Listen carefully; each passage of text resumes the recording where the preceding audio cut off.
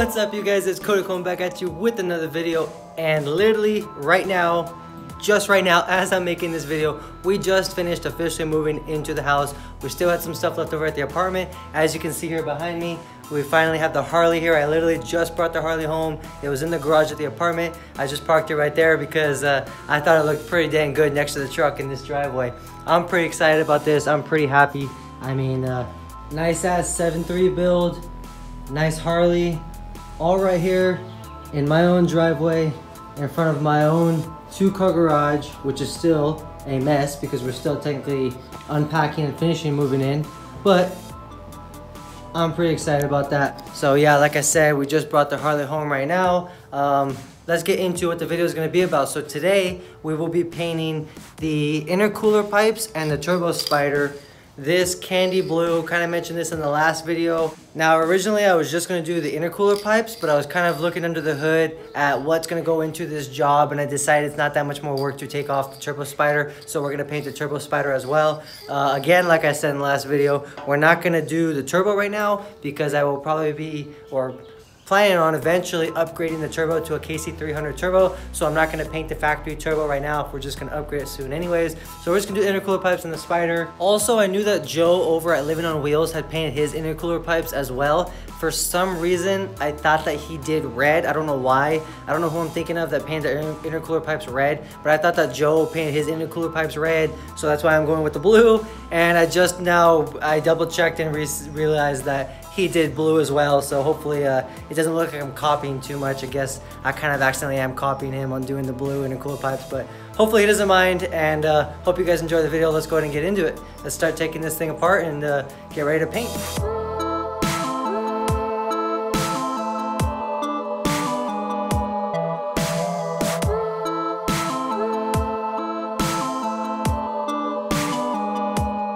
Now, removing your intercooler pipes is pretty easy. First thing you're gonna do is remove your intake. If you have an intake with the enclosed box, a cold air intake, I'm not exactly sure. It's gonna be maybe a different process, maybe not.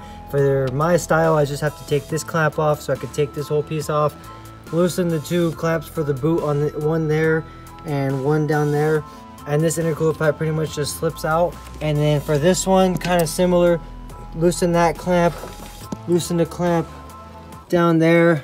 Probably can't get you a view, but obviously you should be able to find the other side.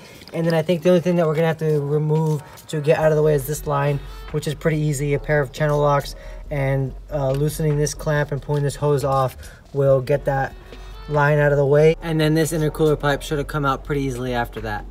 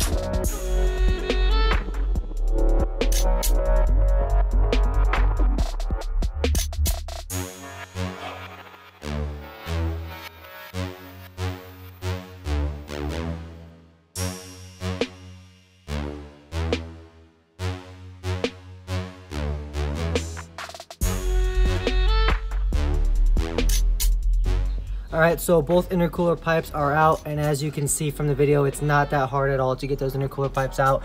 Not too much to it. Now the turbo spyder, it's a little more intricate, there's a little more to it. I've done it once before. Last time I did it, I unplugged this and took the green line out. The red line's already disconnected. It doesn't stay in there anyways, but I took the green line out, unplugged this. This time, especially since we're gonna clean up and paint it, I'm gonna take the whole thing out with this bolt. So I'm gonna take that off, and then you take off that band right there from the turbo. And then something I did not do last time, but I think I learned this recently in a video from Diesel Tech Ron. Last time I took off the top clamp on both of these boots on the bottom of the spyder and took it off. I learned from Diesel Tech Ron's video that if you take the top clamp off of one of the boots and the bottom clamp off the other. So when you pull this out, you're actually gonna have one of the boots stay on it and the other boot will be left behind. That it's actually much easier to install that way. So obviously when I take this thing all the way out and we paint it, we're gonna take the boot completely off. But when we go to reinstall it, one of those bottom boots will be on and one bottom boot will not be on the Spyder and it'll be on the truck. We're gonna see how that works. Apparently it makes it much easier to install. I was able to get it last time by taking this out of both boots, but we'll try it out. We'll see how it goes. So let's go ahead and take this thing out.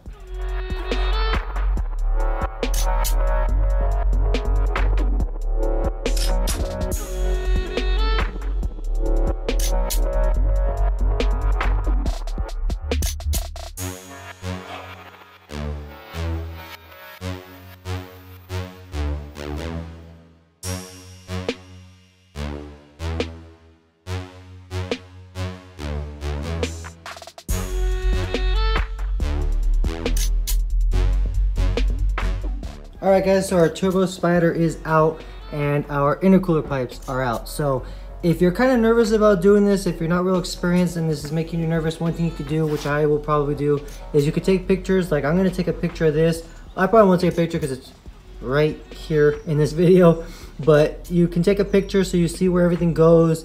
And you know, those you don't really need to take a picture unless like I have that boot there. But you know what, I mean, everything can really only go back in one way. But if it makes you feel better, more comfortable, take pictures and then you'll know exactly where everything else goes. And as you can see, we have a lot of cleaning to do before we put any paint on any of this. So let's go ahead and get to it and start cleaning this stuff up.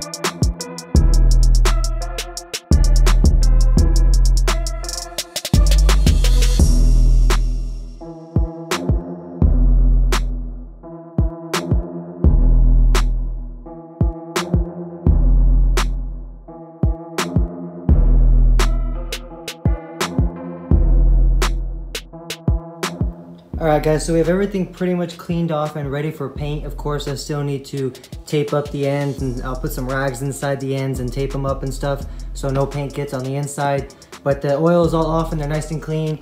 You'll see some like discoloration here. It's not oil, we got all the oil off. That's just like discoloration in the paint from these pipes being rubbed. Especially if you guys remember my video where I took the insulation off of this pipe. This piece right here was rubbing on a piece of the power steering pump, which rubbed a hole in it. You might have some rubbing there, you might even have a hole in it like mine. But they're pretty much clean and ready for paint. This is the stuff I used. Obviously we used lots of shop rags. Acetone helped a lot, putting acetone on the rags, spraying it with carb cleaner and brake cleaner. I used O'Reilly's brake cleaner. I had some carb cleaner I used as well. Kind of works the same as the brake cleaner. And then we're gonna clean all of our boots off before putting them back on as well. So let's go ahead and get these things taped up and start painting them. All right guys, so we're pretty much ready to paint. I have everything clean, everything's taped off. It's all hanging on this piece of pipe. We have our paint ready, obviously. We shook the can a lot. Now, by going through the reviews, what I read a lot was that you really want to do a lot of light coats. You don't want to put a heavy coat on this. You want to do tons and tons of light coats with a minute or two in between coats. and just let those light coats build up. So that's what we're gonna do. Try and take our time and be patient, which I have a hard time doing, but we're gonna try our best. Let's go ahead and get to it.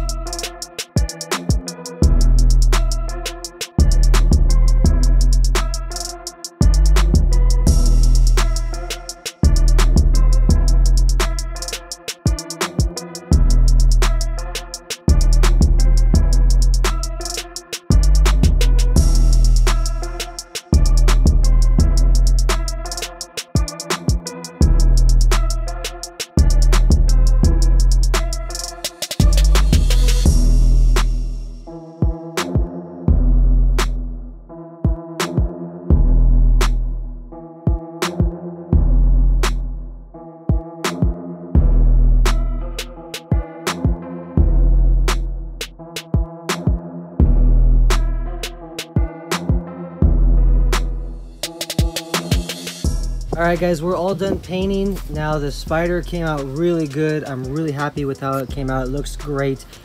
This is kind of a transparent paint, so like the discoloration, you guys might not be able to tell on camera, but the discoloration in the metal that was on here is still kind of somewhat visible. I'm not too worried about it. It looks good. I did use both cans of paint completely. If I had a third can, I could probably get them completely covered, or I would recommend putting some type of base coat down first. That's gonna get rid of all the discoloration, make them one solid clean color, and then add your candy blue. I didn't do that, but again, I'm not too worried about it. They came out really good. I mean, you can't really tell that much unless you look at it up close, and when it's in the engine bay, it's gonna look great. Not worried about it, so let's go ahead and take them down. I cleaned up the boots already. I got all of the oil residue off of them. They're ready to go back on, so we're pretty much ready for the install. Let's get these things on and see how they look under the hood.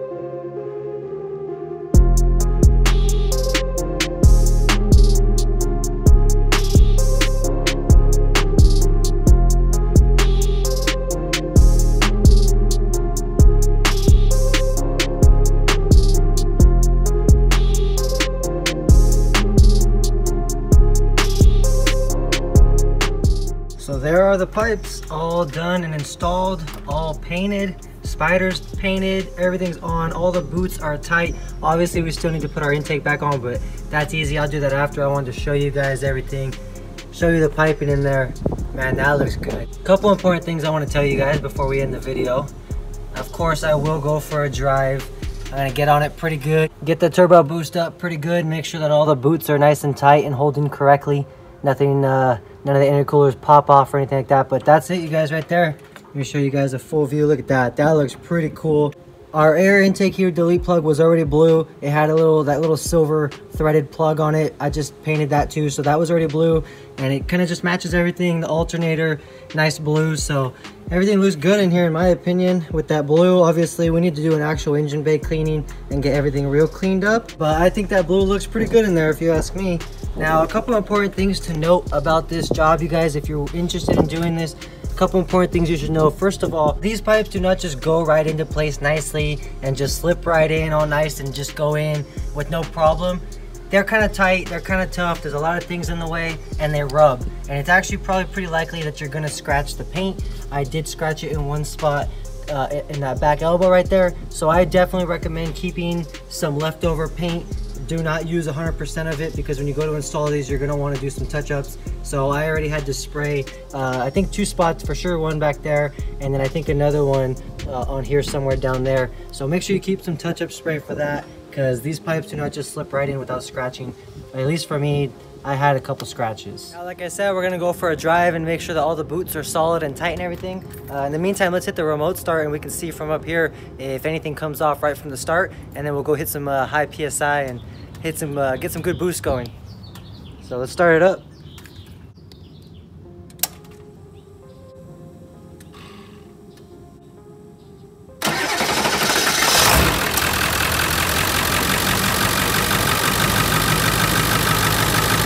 Good, so the startup went good. Let's see how it does under some high boost.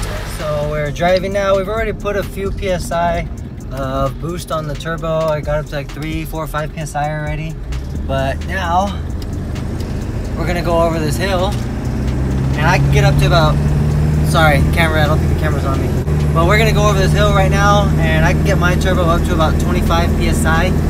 That's about what I max out at. So we're at 8 right now, no problems. Now the last time I took one of the intercooler pipes off was when I went to do the foil delete. And when I did the foil delete, we found that hole in my intercooler pipe that was from rubbing on the power steering pump.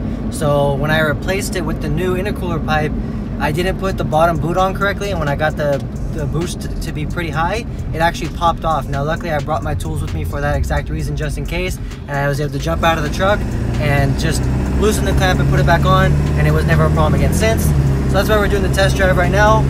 We'll get the boost up pretty high and see if any of those boots pop off, because it did happen to me once before, but I also have a better understanding and kind of what I'm doing now. So I'm pretty sure I put all the boots on correctly and tightened them down good. Shouldn't happen, but we're about to hit this hill right now. Let's get some serious boost going. By the way, real quick, while we're in the shade, let me show you guys on the gauge, because when I'm in the sun and I do this, it's gonna be kind of hard to see the gauge, but these are our numbers right here. This is our engine oil temperature, and this is our boost, okay? So watch out for this number. It's gonna be kind of hard to see with the sun. Like I said, once we start driving, there's gonna be kind of a glare, but you can kind of see it right here. We should get up to about 25 PSI, but just wanted to give you guys that heads up, because I do know it might be kind of hard to see, especially because we're gonna be shaky as well, but let's go ahead and get on it.